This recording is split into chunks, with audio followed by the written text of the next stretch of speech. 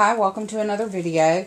I thought you guys might enjoy seeing a little bit of my creative process. I'm working right now on a journal for my partner over at Your Paper Pantry for the Junk It, Smash It, Throw It on the Floor.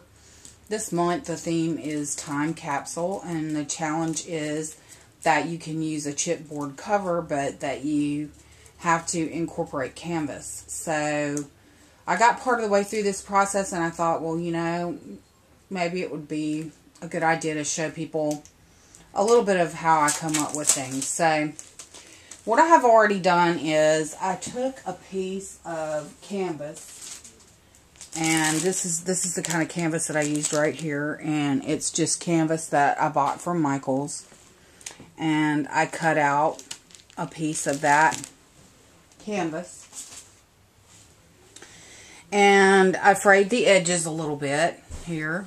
And after I frayed the edges, I took some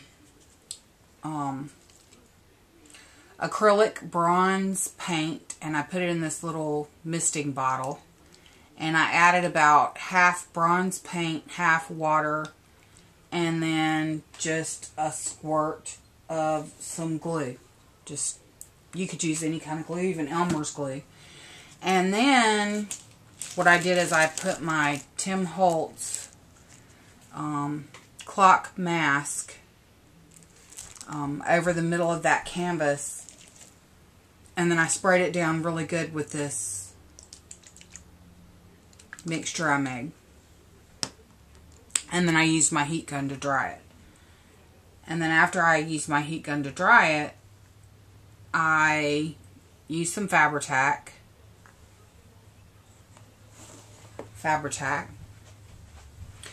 And after I used the Fabri-Tac, I took some lace and I attached it, 3 different types of lace to the bottom. And then I thought these clothespins would be a nice addition because the theme is going to be the time capsule, you know, things to remember about. And I'll show you the whole finished project when I finish. At any rate, I'm going to go ahead and I'm going to put the spare parts little clock that I've got there.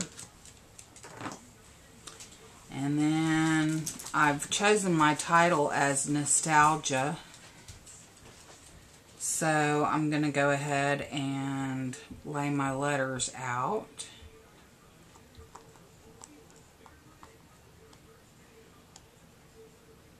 And what I did to figure out what letters I might use is I measured the amount of space that I had.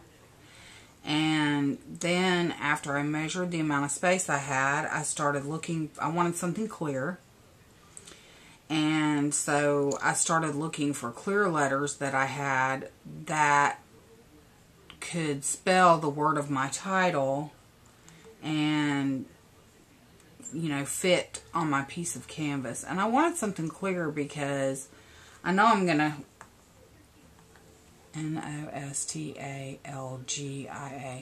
I know that I'm going to cover some of this clock on the canvas, but I want to leave some of it show.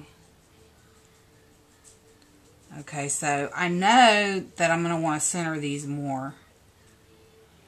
So I'm going to move all of them over just a hair.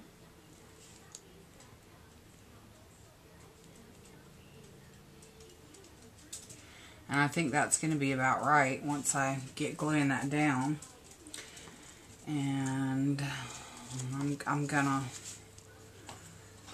dirty these up just a little bit with my Tim Holtz.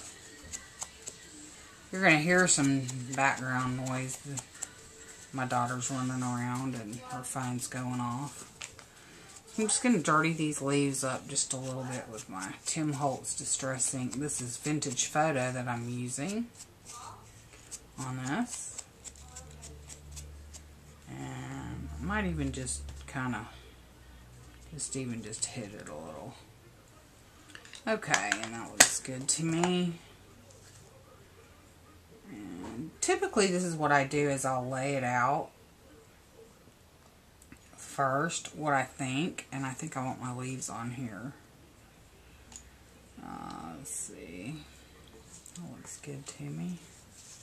And then after I lay it out and I get it how I want it, then I will go in and start gluing it down. And I'm probably not going to be able to get these roses to stand up how I want them to look in the finished product, but it'll give me an idea of if it's going to look right. And my big hands are all in the way, and I apologize. I'm trying to make this where you guys can kind of see where I'm going with this.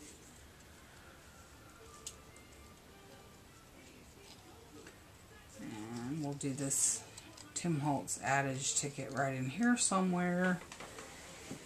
And that looks about good to me. So that's going to be my front cover, and I hope you guys have enjoyed watching a little bit of my creative process. And after I get this glued down and I get the rest of my book made, I'll make a video of that and share it with you guys. Okay, well, if you have any questions, please let me know.